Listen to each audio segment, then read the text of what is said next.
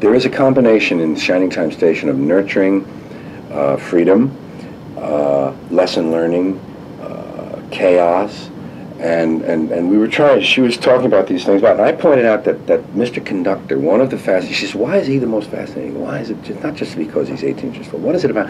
My own feeling of things is that in the womb we're in the oceanic state and we are completely part of nature. We are attached to nature. Physically, everything comes through tubes and all that kind of shit and everything, and you don't have to do a goddamn thing, and you are at one, and you're in union, and everything's cool. And then you get torn out of this fucking thing, all this violence happens, and including the slapping and the acid wash and all of those things, but this, and now you're out of there, and you're individuated, and the individuation starts. You are Johnny Phillips, and you are going to be a lawyer, and you're going to be just like your father, and you got red hair, and you're going to have a temper, and all of this shit is true of you, and this is true of you, and that's true, and you better shape up, and you better have a goal, and you better do this, and you better do that. And the union is over, and the rest of the life is spent yearning for reunion and to join the one again. And that's where religion perverts that longing. Religion perverts that natural longing in people, which more primitive people have found a way of having for themselves a communion with nature and a balance and a harmony with nature. Not I am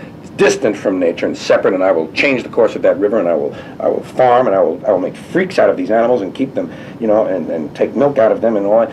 Not to control nature, but to live in harmony with and blah, blah, blah, okay? So we have this loss, and this loss of union. I don't feel safe on this planet. I feel very comfortable in the universe. I feel very safe in the universe. I identify more with carbon atoms than I do with my fellow species members because they are perverted. They have perverted wonderful things. This machine, this brain that evolved, capable of so much, has been perverted in the interest of power and property. And how can this be? This is mine. The first thing we do in land here, this is mine.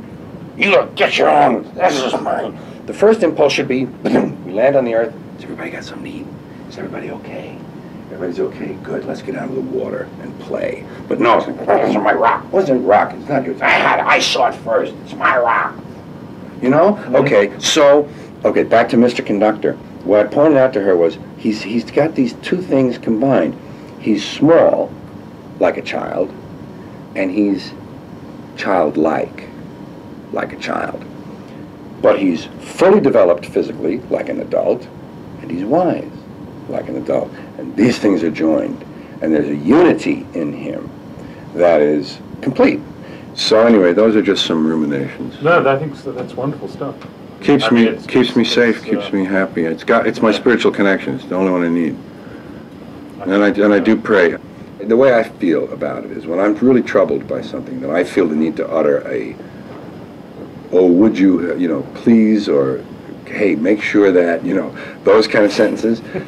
What I feel I am doing, I really don't believe I'm saying it to an entity. But I think what I'm talking to is the part of myself that is larger than myself and that is outside of me, the part of me that is not in here, but that I know exists everywhere else out there in some way. And so by speaking to my larger self, by saying, listen man, this person is really too much, I can't take this off me. Please just take this off me. I'm turning this person over to you. This person is now yours. I'm going to start acting differently about it. You take care of that. It's not my responsibility. Don't let me bother with it anymore. You know, that kind of thing. I really don't feel that there's a God saying, okay, George. I feel that I have sort of told another part of me who can do something about it to do it. You know, don't be sitting around here, you limited fuck. You have an unlimited part out there. Talk to him. Just transferring to you. Cool.